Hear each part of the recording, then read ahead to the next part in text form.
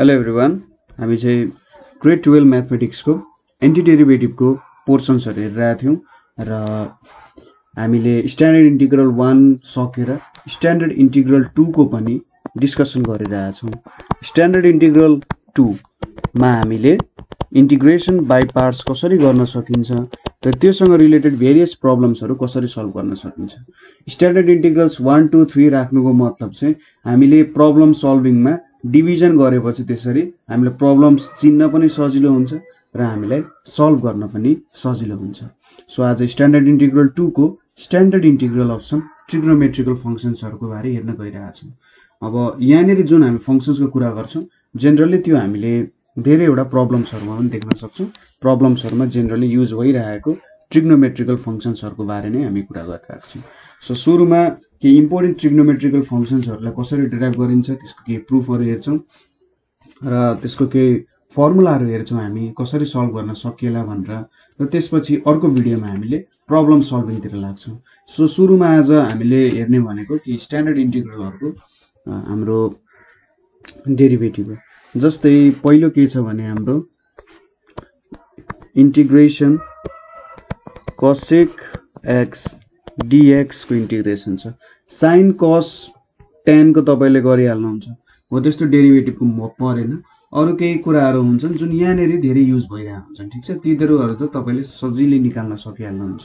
यहाँनेरि cosec sec हो त्यस्तो कुराहरु त हामी निकाल्छौं। यो भनेको के हुन्छ त log tan x/2 plus c भनेर लेख्न सकिन्छ। अब यसको प्रुफ हेर्नु पर्दाखेरि यहाँनेरि के छ cosec x dx छ हैन। यो भनेको के लेख्न सकिन्छ dx by sin x भनेर लेख्न सकिन्छ, ठीक छ। अब यहाँनेरि हामीले sin x लाई 2 sin x/2 into cos x/2 भनेर लेख्न सकिन्छ हैन। अब cos x/2 लेख्यौं हामीले यहाँनेरि। सो यहाँनेरि 1/2 मैले बाहिर निकाले। यहाँनेरि के छ त हाम्रो मैले यहाँनेरि sin x/2 लेखे, यहाँ cos x/2 लेखे अनि यहाँनेरि sec square x/2 sec square x/2 लेखे गरे त मल्टिप्लाई र डिभाइड गरे। यहाँनेरि हाम्रो 1 छ। यो भनेको कति हुन्छ 1/2 sec स्क्वायर x/2 अनि यहाँनेरि cos x/2 into sec x/2 भनेको के हुन्छ हाम्रो यहाँनेरि हेरौं sin x/2 into cos x/2 into यहाँनेरि 1/cos स्क्वायर x/2 हुन्छ। यो दुईटा क्यान्सल हुन्छ। sin x/2 भनेको tan x/2 यहाँ dx भयो। सो अब late y is equals to tan x/2 गरियो भने dy भनेको के हुन्छ त 1/2 sec स्क्वायर x/2 dx हुन्छ हैन। सो देयरफोर हाम्रो यो भ्यालु के हुन्छ यसलाई i मानिम है। यो इन्टिग्रेसनलाई suppose i is equals to भनेर मानौं। So therefore i is equals to हामीले के लेख्न सक्छौं 1/2 sec square x/2 dx divided by tan x/2 भयो। यो भनेको के आयो त यहाँ y divided dy divided by y आइपुग्यो। यो भनेको log y plus c हुन गयो। अब y भनेको के छ त tan x/2 छ। सो यहाँनेरि हामीले i is equals to integration of cosec x dx भनेको के पाइन्छ त log tan x/2 plus c भनेर पाइन्छ, ठीक छ।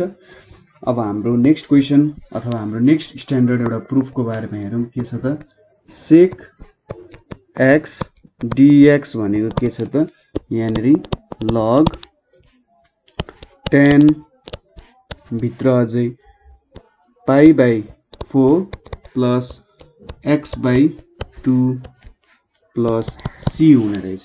यति हुने रहेछ sec x dx भनेको। सो यसको प्रुफ हेरौं।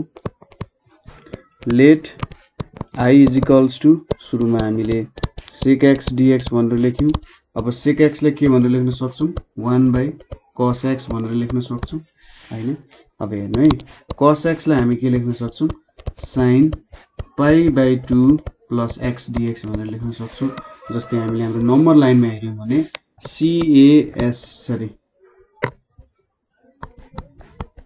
CAST कास्ट रुल हुन्छ र यहाँनेरि सबै हुन्छ अल।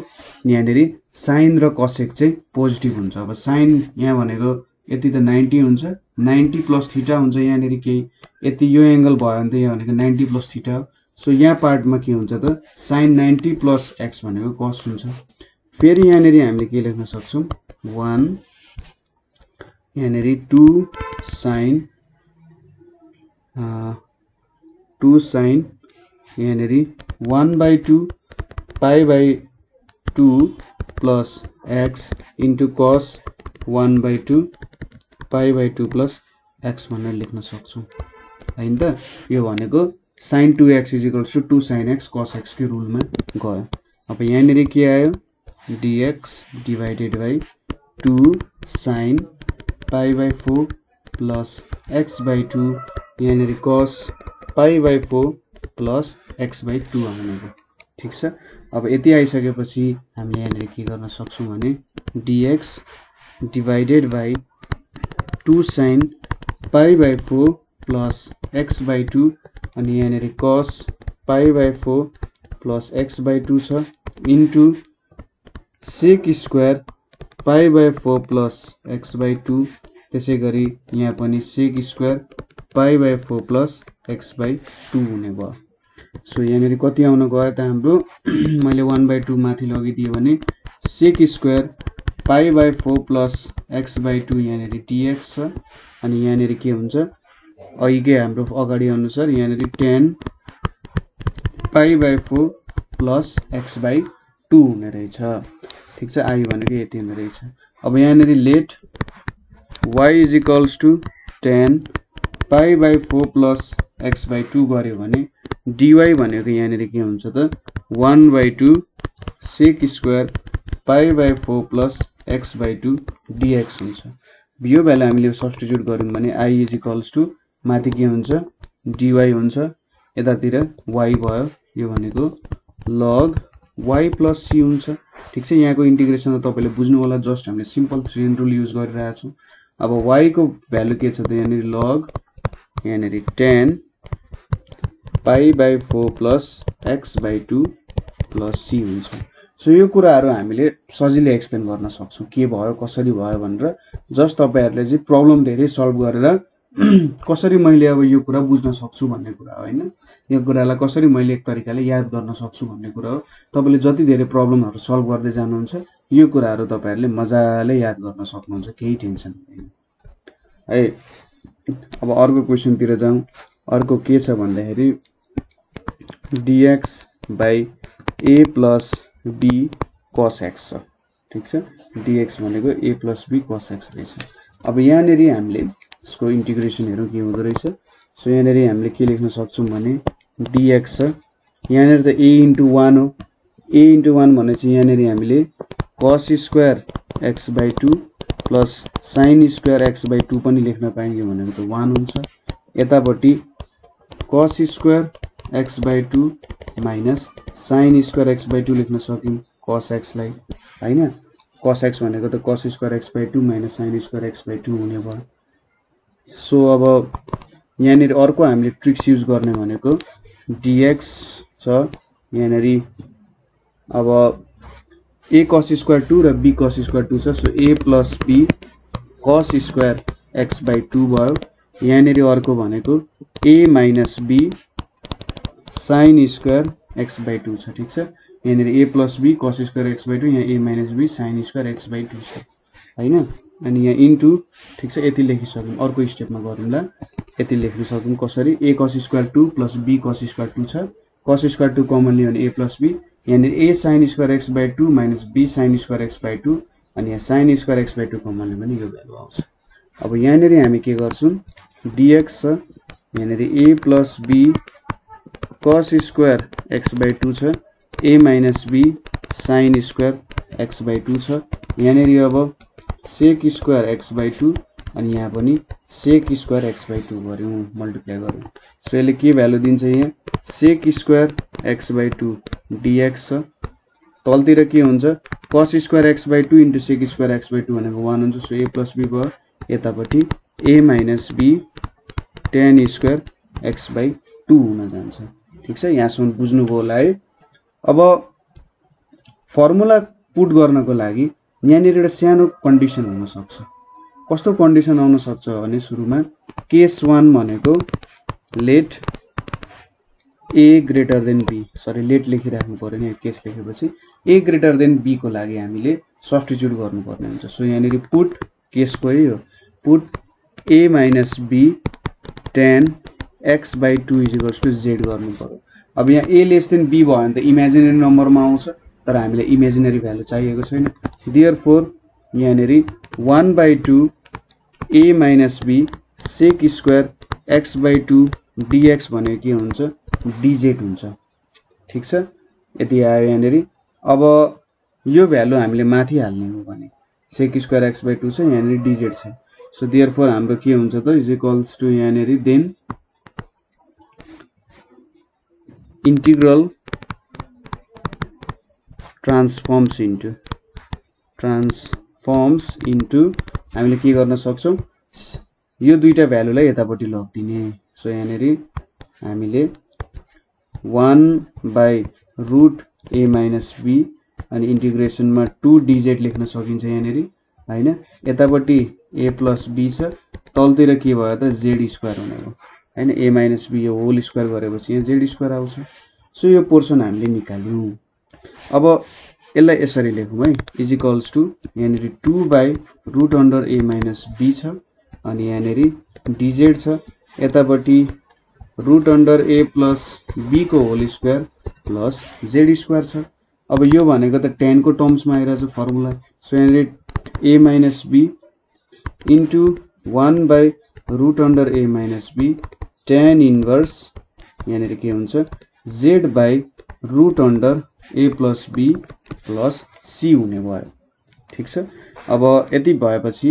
सरी यहाँनिर प्लस हुन्छ यो भनेको 2 by root under a square minus b square भयो यतापट्टि tan इन्भर्स अब z भनेको कति छ त हाम्रो z भनेको root under a minus b tan x by 2 छ tan x by 2 divided by a plus b छ सो यो हाम्रो आन्सर हुन जान्छ ठीक छ यदि a greater than b भयो भने इफ अर्को केस 2 छ केस 2 मा के छ if a is less than b ठीक छ a less than b भयो भने हामीले के लेख्न सक्छौं भने सपोज हेरौँ है त मैले यो इन्टिग्रेसन लेख्छु सुरुमा यो इन्टिग्रेसनलाई मैले तलतिर लेखे यहाँनिर सुरुमा sec square x by 2 dx छ यतापट्टि a plus b छ यतापट्टि a minus b tan square x by 2 छ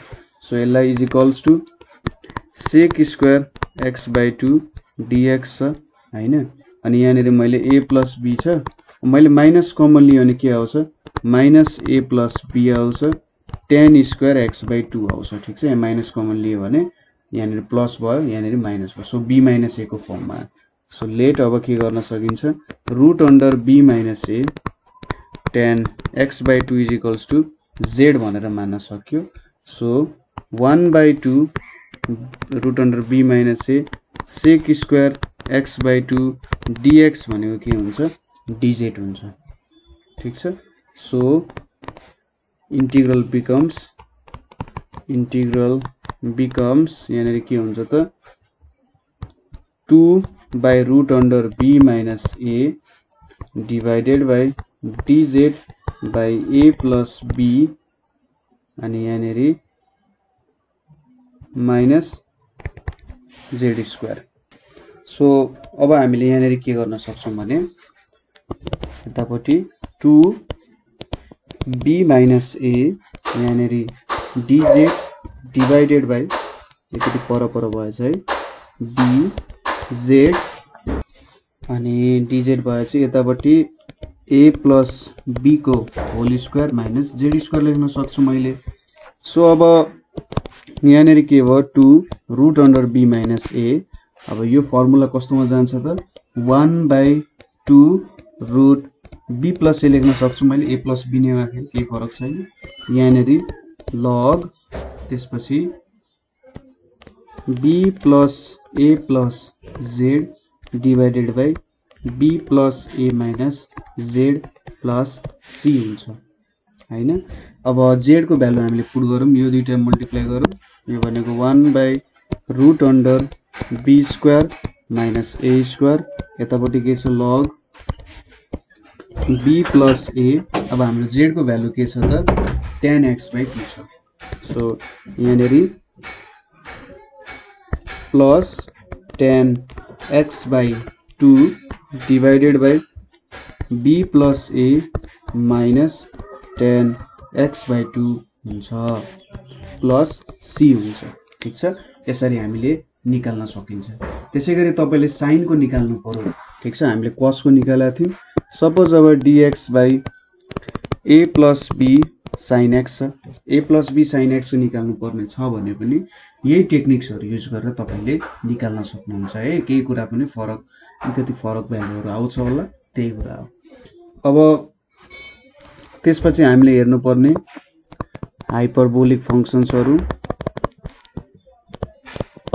हाइपरबोलिक फंक्शन्सहरुको त सजिलो छ डेरिभेटिभहरु तपाईहरुले मजाले निकाल्न सकिहाल्नुहुन्छ कतै प्रब्लम भयो भने मलाई भन्नु म हजुरहरुलाई चाहिँ यहाँनेरि फर्मुलाहरु केही इम्पोर्टेन्ट फर्मुलाहरु लेख्दिन्छु है यो कुराहरु कपीमा लेख्दै जानु होला सिन्स x dx भने के हुन्छ cos x प्लस c हुन्छ त्यसैगरी यहाँनेरि cos x dx को के हुन्छ सिन्स x प्लस c हुन्छ ठीक छ तपाईहरुले सिन्स को फर्मुला सम्झिने र इन्टिग्रेसन गर्ने सिन्स x भनेको के हुन्छ ex माइनस e को पावर माइनस x बाइ 2 त्यसैगरी cos x भनेको e को पावर x प्लस e को पावर माइनस x बाइ 2 यसरी यसको डेरिभेटिभहरु गर्दा हुन्छ त्यसैगरी tan x dx भनेको के हुन्छ log cos x plus c हुन्छ त्यसैगरी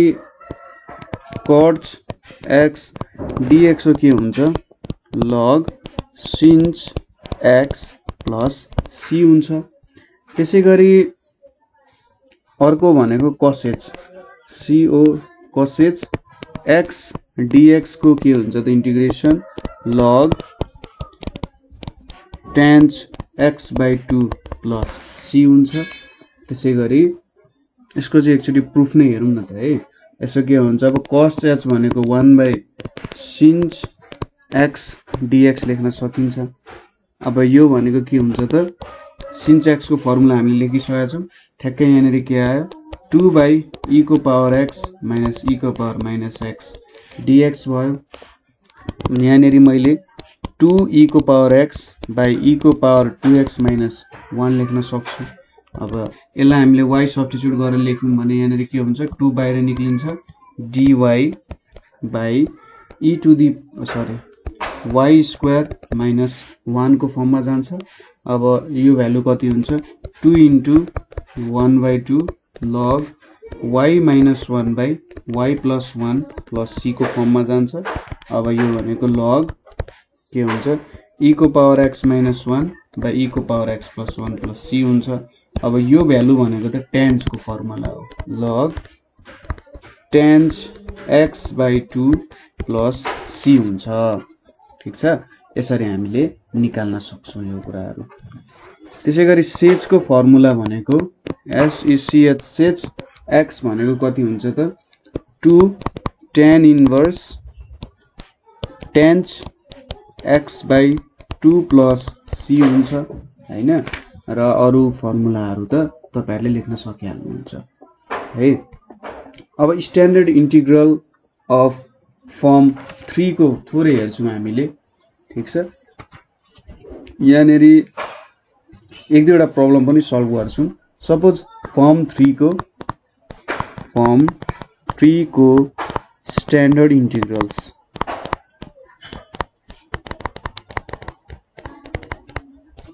फर्म 3 को स्ट्यान्डर्ड इन्टिग्रल भनेपछि सपोज कस्तो हुन्छ भने dx by a sin x plus b cos x को फर्ममा आयो भने हामीले के गर्न सक्छौं a is equals to r cos alpha suppose गर्ने र b is equals to r sin alpha suppose गर्ने। अब r भनेको के हुन्छ त root under a square plus b square हुन्छ र अल्फा भनेको के हुन्छ tan inverse b by a हुन्छ है। देयरफोर अब के लेख्न सकियो त dx by a sin x plus b cos x is equals to यहाँनेरि 1 by root under a square plus b square यहाँनेरि के हुन्छ लग tan 1 by 2 x plus tan inverse b by a plus c को फर्ममा हुन्छ tan 1 by 2 x plus tan inverse b by a को फर्ममा चाहिँ हाम्रो रिलेसन आउन जान्छ। ठीक छ, जस्ट यहाँनेरि के हुन्छ हामीले त्यो भ्यालुहरु सब्स्टिट्युट गर्यौं भने यहाँनेरि 1 by r dx by cos alpha sin x plus sin alpha cos x को फर्ममा गयो। यहाँनेरि के हुन्छ 1 बाइ r यो भनेको sin x प्लस अल्फा यहाँनेरि के आउँछ cosec x plus alpha dx आउँछ र यसलाई हामीले यो फर्ममा यो फर्मुलामा लेख्न सक्छौं। सो मेनली यहाँनेरि के कुराहरु हेर्यौं त भने हाम्रो स्ट्यान्डर्ड इन्टिग्रल को फर्मुलाहरु के हो भन्ने कुराहरु हेर्यौं। ठीक छ, अब यही फर्मुलाहरु मेनली यो फर्मुलाहरु तपाईहरुले याद गर्नु पर्यो। अब हाम्रो अरु फर्मुला पनि छन् हाइपरबोलिकको के अरु एक्स्ट्रा फर्मुलाहरु पनि छन् त्यो एक्स्ट्रा फर्मुलाहरु चाहिँ मैले यतापट्टि लेखिदिए। ठीक छ, त्यो फर्मुलाहरु भनेको ठीक छ sec स्क्वायर x dx भनेको के हुन्छ tan x हुन्छ। त्यसैगरी cosec स्क्वायर x dx भनेको के हुन्छ माइनस cot x हुन्छ हैन। त्यसैगरी यहाँनेरि sec x tan x भनेको के हुन्छ त माइनस sec x हुन्छ र finally cosec x tan x यहाँ dx पनि छ है tan cot चाहिँ cosec र cot x dx को फर्मुला भने के हुन्छ माइनस cosec x हुन्छ। सो यो मेन फर्मुलाहरु हो। यही फर्मुलामै वरिपरि घुम्दै हामीले के गर्छौं त डेरिभेसनहरु गर्छौं है। सो कतै प्रब्लम भयो अथवा कतै यो फर्मुलाहरु बुझ्नु भएन ठीक छ यो फर्मुलाहरु बुझ्नु भएन भने तपाईहरुले हामीलाई सोध्न सक्नुहुन्छ हैन। कुनै फर्मुलाको प्रुफ तपाईहरुले गर्न आएन बुझ्नु भएन आफै प्रुफ गर्न खोज्नु यो फर्मुलाहरु अलिकति समय त लाग्ला तर तपाईले थाहा पाउनुहुन्छ इट वाज वर्थ इट। त्यो समय दिन पनि राम्रो कुरा थियो मैले राम्रो ठाउँमा समय दिएछु राम्रो कुरामा समय दिएछु भन्ने तपाईहरुले फिल आउँछ जब तपाईहरुले फर्मुला डेराइभ गर्नुहुन्छ र फर्मुला डेराइभ गरेर चाहिँ प्रत्येक फर्मुला सब फर्मुला डेराइभ गर्नु है यहाँ भएको सब फर्मुलाहरु डेराइभ गर्नु र त्यसपछि तपाईहरुलाई लाग्छ ए मैले जस राम्रो काम गरेछु भन्ने एउटा फिलिङ आउँछ है। सो धेरै कुरा बुझ्नुहुन्छ फर्मुला डेराइभ गर्दाखेरि ठीक छ। सो फर्मुला डेराइभ गर्नु होला कुनै फर्मुला डेराइभ गर्दा तपाईलाई प्रब्लम भयो बुझ्नु भएन भने हामी छदै छौं नि हैन हामी एकअर्काको साथमै छौं। सो आजको लागि यति नै थ्यांक यू फर वाचिङ।